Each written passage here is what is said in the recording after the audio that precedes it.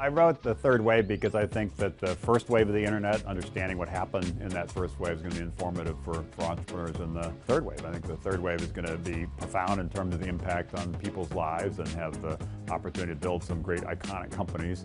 But it's going to require a different mindset and a different playbook. The 3 Ps are going to be important. Perseverance, it's going to take longer to have success. Partnerships, you can't go it alone, you need to partner with companies. And policy, you need to have a constructive dialogue with government if you're going to be successful in this third wave. A lot of the debate now, and particularly in Washington, is around these too big to fail, Dodd-Frank kind of regulations. I think the real concern are these banks too big to innovate?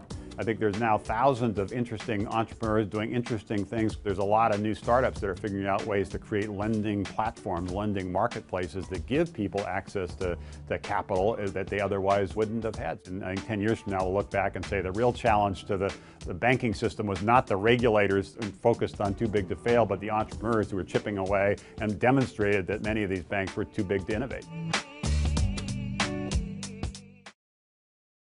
Hey CNBC fans, thanks for checking out our YouTube channel. Here you're going to find videos packed with all of the information that you need to be smarter about your finances. You can subscribe by clicking right here and click on all the videos around me or the I right here to watch the latest from CNBC. Thanks for watching.